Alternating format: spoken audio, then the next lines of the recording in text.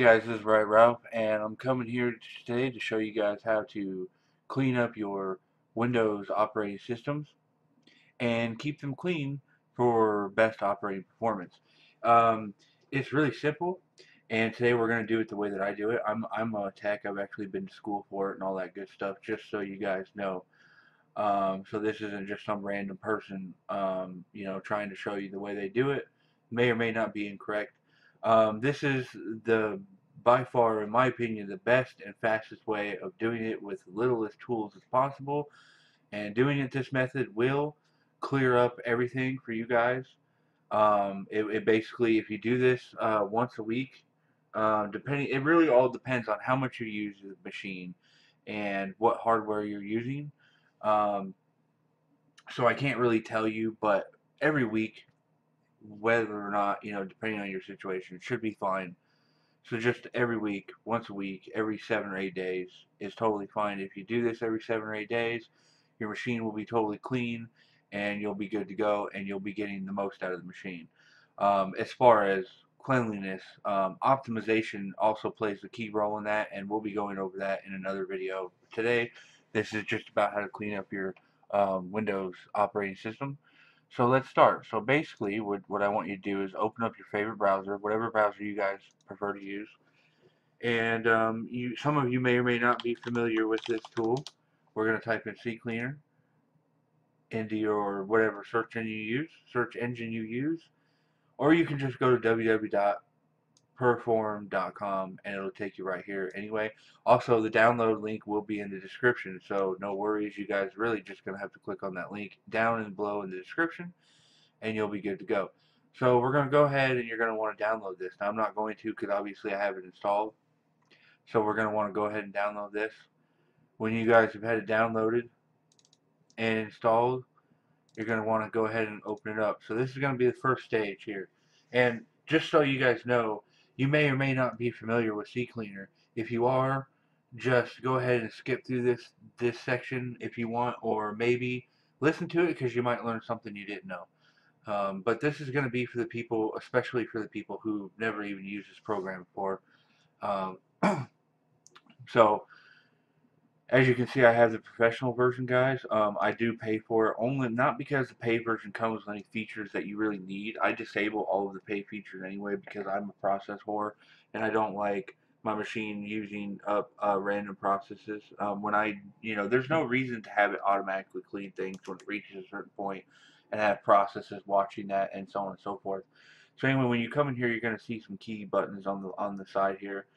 The first thing you're going to want to do is you're going to see the cleaner section. It's going to where it's going to start you up. You're going to want to go through this first section of Windows tab, and you're going to want to click on everything that you want to include in the cleaning. Basically, anything is that check mark is going to be included in the cleaning. Anything is not check mark will be excluded in the cleaning.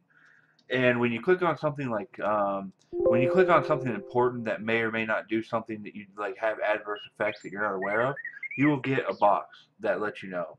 So right here it says, when I clicked on this, it said, warning, save passwords. You will lose any saved passwords if you select this option. So for me, obviously, I'm going to check that, even though I don't use Edge. But so don't worry about clicking things, not knowing what they are, and having adverse effects, because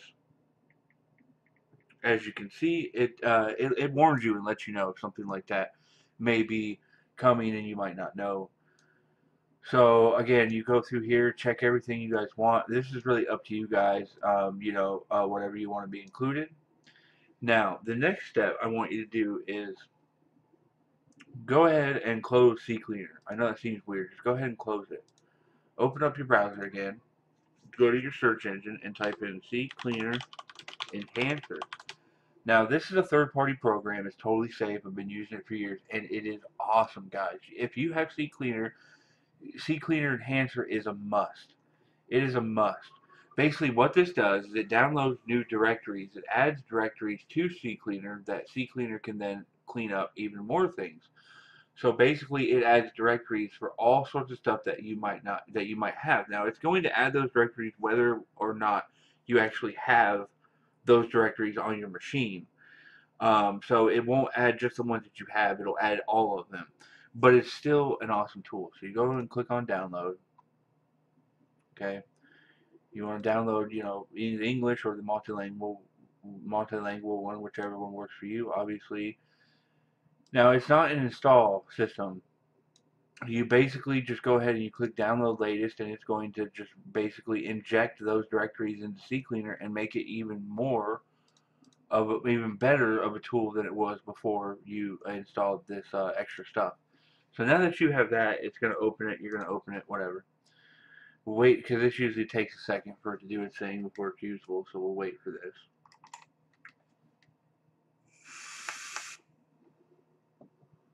Alright, now, you already have all this stuff set up. This is real simple, right? You go to applications, and you're going to notice, if you went there before, that now you have tons of stuff that is not included with CCleaner that makes CCleaner way better. It just makes it a better tool than it was before. So CCleaner Enhancer is a must, guys. It's a must. So this takes a while. If you've never used this before, or if you've never used the CCleaner Enhancer before, and you have a fresh machine, it won't be that big of a deal. But if you have a setup machine with all your programs and everything, and you're good to go, and it's not a fresh OS, this can take up to 30 minutes or an hour, because it's slow. You got to go eat one by one through every single thing, guys, and make sure everything you want to be included is included.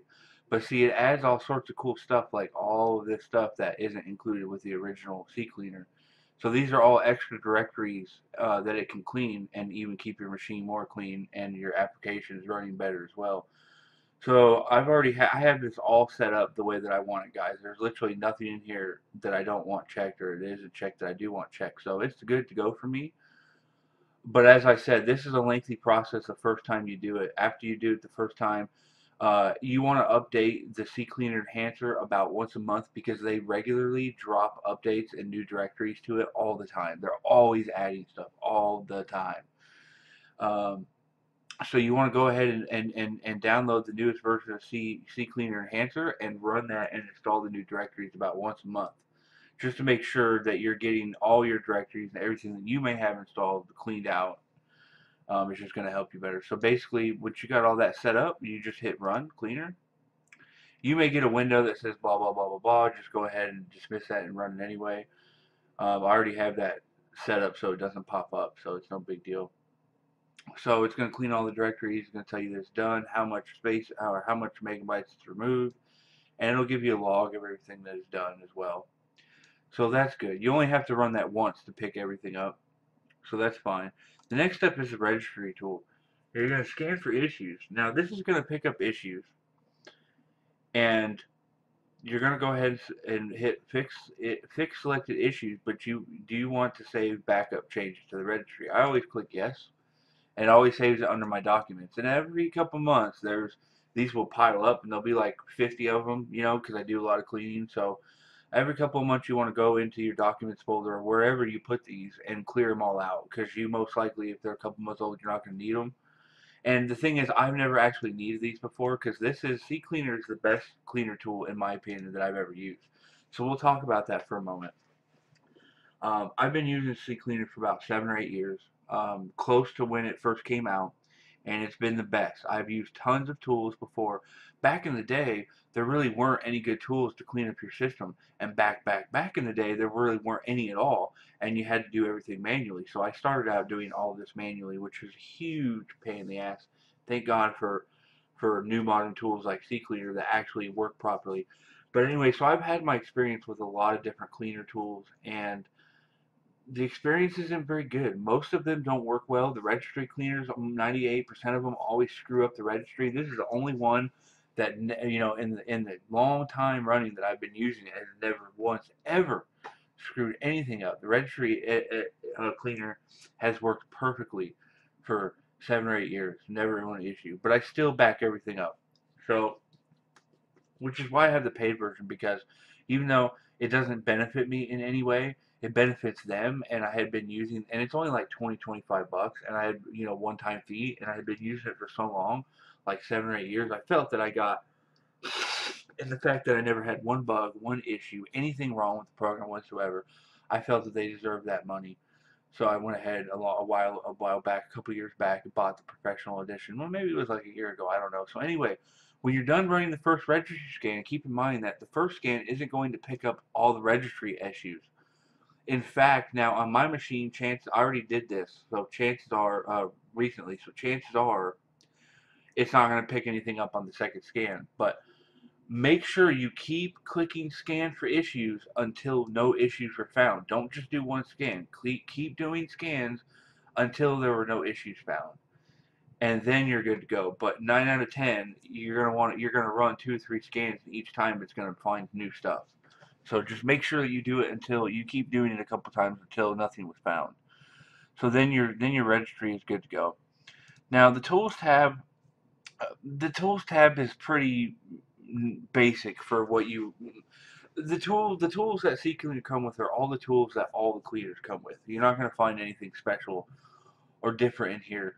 You don't really need any of these tools. Like, this is a good tool if you have an HDD, not an SSD, but an HDD. This tool is good to run every like 6 months, and it'll free up a bunch of space for you. Don't run it on an SSD. Warning, do not run it on an SSD. You can, and it probably won't kill the SSD, but it's just totally unhealthy for it. So I don't condone running it on an SSD, but that choice is obviously up to you. System Restore, obviously you don't need to use it for System Restore. That's pretty dumb. Duplicate folder or duplicate finder is pretty nice. It finds any duplicate folders or files on the machine and deletes duplicates. Um, Really not a big issue, but it's kind of cool. I guess I never use it because it's pointless for the most part as far as I'm concerned. And all this stuff, browser plugins, you can do that in your browser startup. Obviously, you don't need this for that. So tools, use if you want to use them, but they're pretty just basic. So there's nothing special going on here, and options are all up to you. But that's how to use the CCleaner to clean up your machine, including using CCleaner Enhancer, which I highly anyone who has CCleaner must have CCleaner Enhancer. It is a must. So that's the first stage of cleaning up your Windows operating system. So after you've done that, you want to go ahead and close out of that. Now, the next thing we're going to do is we're going to go into our temp folder. So you want to press the Windows key on your keyboard. It's usually on the left side of the keyboard, and it's between Control and Alt. So you hit the Windows key and then you press R at the same time, and you're going to get a run box like this, right? That says run. So you're going to get that box, and in that box you're going to type in just temp like this, okay? That's going to take you to a temp folder. As you can see, mine is empty. Now, something you want to realize, a lot of times there are some files and folders inside these, or there are some files and stuff, or even folders inside these temp folders. Now, sometimes now of course, if there's anything in here you guys want to delete all of it. Everything that's in here you want to delete it. You just highlight it, select it, whatever, and delete it, send it, get rid of it. Thing is though, sometimes some of the stuff in the temp folder is not deletable because it's either being used by something, it might be something that was put there by a program that you have running. So you may either need to close those programs or restart the computer to actually clean everything out, because a lot of times, like I said, something will be in use. So closing any open programs or restarting and doing this again will get rid of those. But that may be an issue at first. It's really not an issue, but that's how you get rid of them if they say that they're in use or whatever. And then sometimes it might say if you're not the local administrator on that operating system and you don't have your privileges set up properly and your rights set up properly, it might not let you delete the file because it might be something important, and it to the machine, although it's really not, and it might tell you that you don't have proper permissions to delete that privilege file or whatever. In that case, as of right now, I don't have, this is my first tech video, how-to video, so those videos will be coming on how to do those things and set up permissions properly and all that. But for right now, if you do run into that problem clearing out your temp folders, do a YouTube search and find out how to basically get into, because a lot of people, when they install an OS, even if they do it themselves, they don't realize that they're not running on an actual admin local administrator account. It's weird the way you have to do it and set it up. Anyway, one day we'll get into that on maybe like a virtual machine or something. But for now, that's how you want to solve that if it says you don't have privileges to delete the file in the folders and blah, blah, blah. So you clear this out, and then you go ahead and press Windows key and R again. Now, you're going to type temp, but before you type temp, you're going to hold shift and you're going to press the number 5, which is going to give you that little percentage symbol, okay? Then you type temp, then you do it again, shift number 5, another symbol. Okay, then you hit OK or enter, whatever you want to do. And this is the temp folder where most people are going to have a bunch of crap in here. So again, as you can see, I do, and I cleared this out not too long ago. So, and I still have crap in here. So you're going to go ahead and highlight it all like I did, delete it. Now see, the action can't be completed because a folder or file in it is open in another program. Now this has something to do with NVIDIA, so we'll skip that. Now don't worry about that, guys. When this happens, it's no big deal. It doesn't mean it's going to stay there forever, but it's no big deal. You could either do a restart. You could probably do a system restart, come back to this temp folder by typing that. Remember, guys, percentage symbol temp, percentage symbol. By getting here, and then restart, get here again, and then that will probably be cleanable because it shouldn't be opened by that program again. If it is, then you just ignore it, and one day it won't be. It's not a big deal if you have to leave a couple things behind. It's really not, if they're in use or whatever. It's really not a big deal. I personally don't know what this is. I mean, it's NVIDIA something, some sort of NVIDIA cache. I don't know from what though. I have no idea. But again, it's basically clean anyway, so it's no big deal. We'll try again, and yeah, it'll say nope, can't do. Please open another program. And the thing is, I haven't opened any NVIDIA programs, the control panel or anything, so that shouldn't be open. But this stuff happens, and I'm glad it happened while I'm doing this video because it shows you that it's really not a big deal. So with that cleaned out, you go ahead and close that, and then obviously empty your recycle bin. Okay, now we're halfway done. Now, basically what we're going to want to do again is we're going to hit the Windows key R, and we're going to type in disk. Or, no, I'm sorry. That's not what we're going to do. I totally had a brain fart. Okay, so scratch that. What you're going to want to do is you want to go to where this is Windows 10, and this is where my search function is for my operating system. Yours will vary depending on where yours is. What you're going to want to do is you want to go to your search function. Usually if you have Windows 7, it's going to be in here, okay, in your start bar. So you find your search function so you can search your operating system, and you're going to type in disk. Now for me, I have what's that service called? Uh, Indexing. Indexing is basically a service that comes with Windows, and what it does is it takes everything and indexes it to an area so that when you search something on your computer, the results are pretty much instant. Well, the problem is that indexing was made to boost the performance of HDDs. Solid state drives don't need indexing. Indexing is the reverse way. Instead of helping the HDDs with solid state drives, indexing actually um, hurts SSDs. It basically, because they're fast enough, they don't need them. The problem is though, the operating system doesn't know where that stuff is. It doesn't have it on file. So it's not that the SSD is not fast, and that's why I have to keep doing this. It's because of the fact that the operating system doesn't know exactly where it is because it's not indexed. So really, that's the only thing it did is it just made it seem faster because it knew exactly what you were searching for and where it was on the disk and what you were looking for. With it disabled, it doesn't. So it does take it takes with Windows 8 it was different. It wouldn't do this. It would find it within a couple seconds. With 10, you have to type it in, close out, type it in, close out, type it in, close out until it pops up the second you type it in, or it will never find it. If you just leave it there, it won't do anything. You have to literally type it in, close out, type it in, close out. It's annoying and stupid. And yes, I could make a shortcut to it. And in fact, I actually do have a shortcut to it right here. I just wanted to show you guys in case you had 10. That's basically how you get to that. If you have it, especially if you have indexing turned off, and what indexing causes, that's one of the issues it causes. But it's totally worth it. It's not a big deal. And like I said, you can pretty much put shortcuts to all that stuff anywhere you want. So we're gonna go ahead and open disk cleanup. We're gonna run it for the main drive.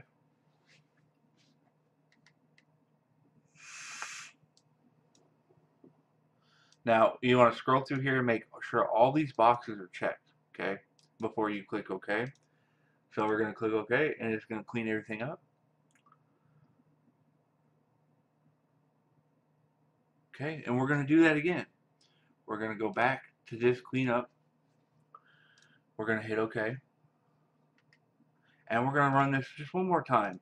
I find that doing each cleanup twice with this cleanup is pretty thorough, and it works good. So we're going to run it once more. Hit OK. Oops. Hit OK. And now we're going to click on this button, Clean Up System File. So this is going to be more of a deep cleaning now. So we're going to let this do its thing. Again, I forgot, but make sure all this stuff is checked. Hit OK.